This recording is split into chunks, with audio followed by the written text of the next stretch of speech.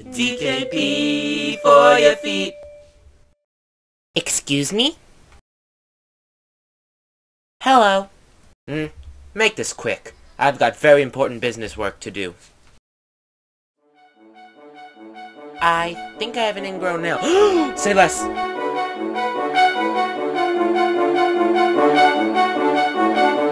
Alright, Monica. You say you have an ingrown nail. How long has this been going on for? 2 weeks? Okay, so before we solve the problem, let's go over some of the causes.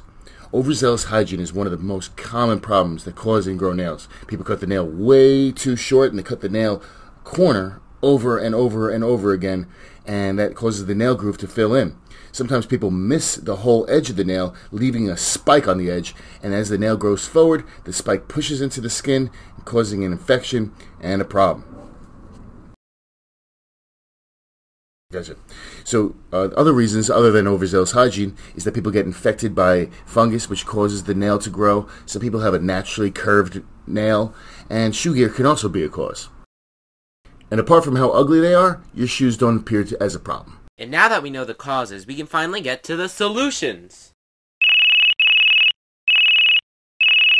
I'll get that. Hello. We've been trying to reach you concerning your car's extended warranty. Sorry, spam call. Okay, solution number 1, I cut the corner just like I told you not to do, but I do it very steep so it's more likely to let the nail groove form back. We have to use a local anesthetic. We save this for when the nail is very ingrown, there's a lot of infection, but we use the local anesthetic to make the toe numb. We take a sliver of the nail all the way back to the nail root and we remove it. It takes on average 9 months for it to grow from back to forward all the way, and it's possible that it grows back. And then there's solution 3.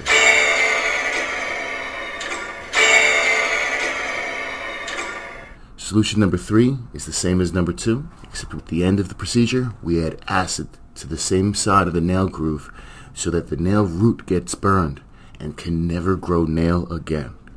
It'll be permanently more narrow. Typically, this is reserved for patients who've had a number 2 and it still comes back. The acid we use is called phenol, and that will make it 99% more likely that you'll never have an ingrown nail again. Now, let's get to the procedure. Alright, done. That will be $5,000, please.